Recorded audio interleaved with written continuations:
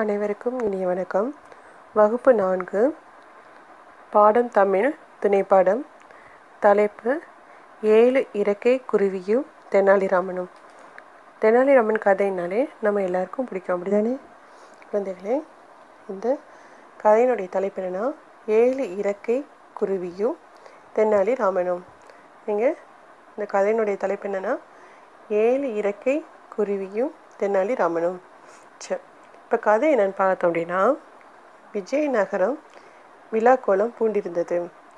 விழாவிற்கு அண்டை நாட்டு மன்னர் விஜயவர்த்தனர் வருகை தந்திருந்தார். விழா மிக சிறப்பாக நடந்து முடிந்தது. அதாவது என்னென்னு பார்த்தோம்னா, விஜயநகரம் அப்படிங்கிறது என்னென்னு பார்த்தோம்னா தெனாலிராமன் இருக்கக்கூடிய நகரம். அது என்னன்னா ஒரே விழாக்கோலமாக இருக்காங்க.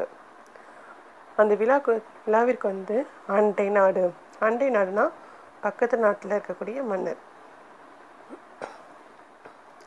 விஜயவர்த்தனர் வருகை தராரு. பக்கத்து நாட்டில் இருக்க விஜயவர்த்தனர்.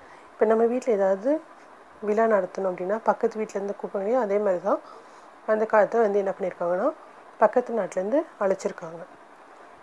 அந்த விழா ரொம்ப சிறப்பாக நடந்து முடிஞ்சிருச்சுன்னு சொல்கிறாங்க.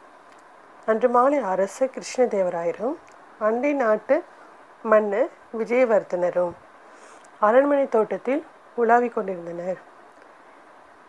அதாவது விஜயநகருடைய அரசர் யாருன்னா கிருஷ்ணதேவராயரும், பக்கத்து நாட்டு, அதாவது அண்டை நாட்டுனா பக்கத்து நாடு மன்னர் விஜயவர்த்தனர் என்ன பண்ணுறாங்கன்னா, எல்லாம் விழாலாம் சிறப்பாக முடிஞ்சதுக்கப்புறம் அரண்மனை தோட்டத்தில் உலாவிக் கொண்டிருக்காங்கன்னா நடந்து கொண்டிருந்தனர் அப்படின்னு சொல்கிறாங்க.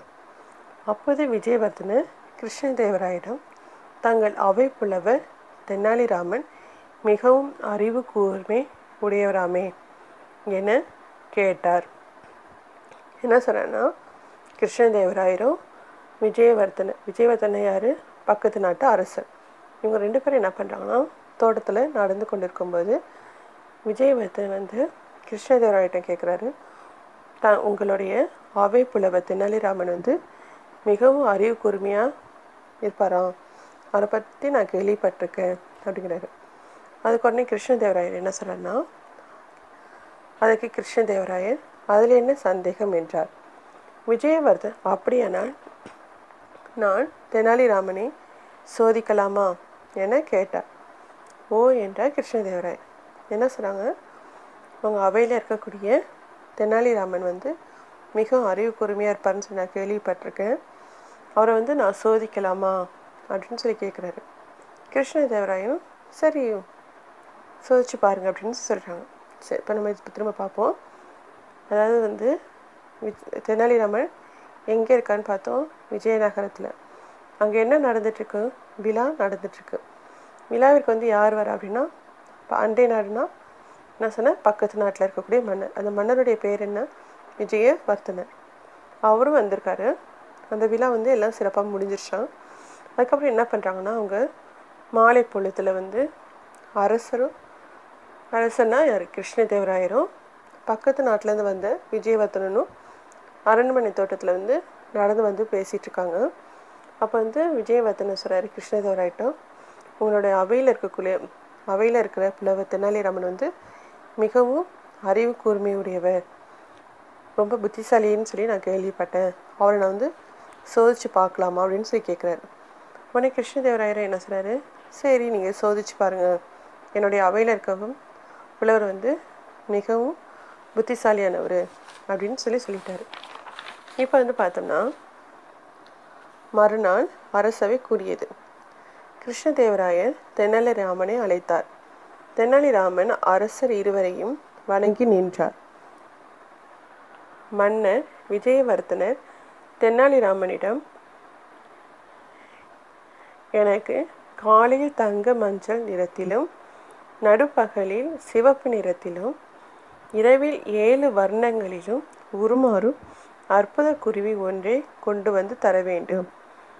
அடுத்த நாள், அதாவது மறுநாள்னா அடுத்த நாள் என்ன சொல்கிறாங்கன்னா, அரசவை கூடியது. மறுநாள் அடுத்த நாள் அரசவை கூடுறாங்க. அதில் யார் இருக்காங்கன்னா, கிருஷ்ணதேவராயரும் தெனாலிராமனை கூப்பிட்றாரு.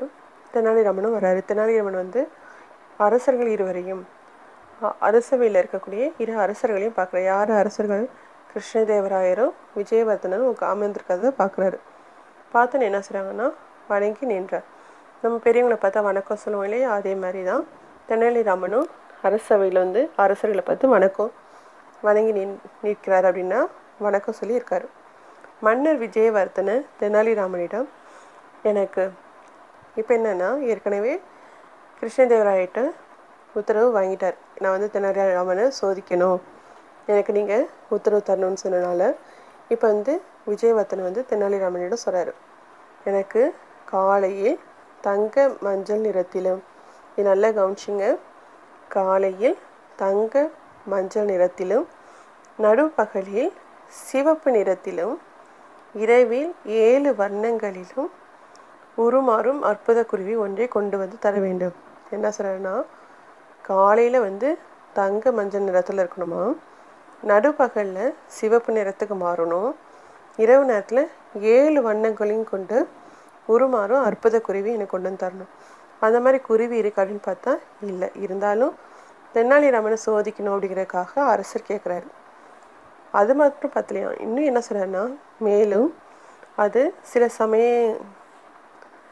சமயம் 3 கால்களாலும் சில சமயம் 2 கால்களாலும் நடக்க வேண்டும். பிறகு 7 இறக்கைகளை கொண்டு வானில் பறக்கவும் வேண்டும் என்றார். என்ன சொன்னார்? முதல்ல எப்படிப்பட்ட குருவி வேணும்னு சொல்லி கேட்டார்னா, காலையில் தங்க மஞ்சள் நிறத்திலும், நடுப்பகல் எப்படி இருக்கணும்? சிவப்பு நிறத்துலையும், இரவில் 7 வர்ணங்களிலும் உருமாறும் அற்புத குருவி எனக்கு வேணும்னு சொல்லிட்டாரு. சொன்னதுக்கப்புறம் அது மட்டுமே இல்லையா, என்ன சொல்கிறாரு? சில சமயம் 3 கால்களாலும் சில சமயம் 2 கால்களாலும் நடக்க வேண்டும்.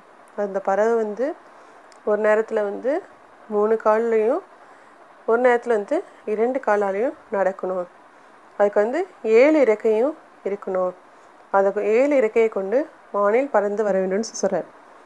இதை கேட்ட கிருஷ்ணதேவராயருக்கு எப்படி இருக்குன்னா ரொம்ப அதிர்ச்சியாக இருக்குது.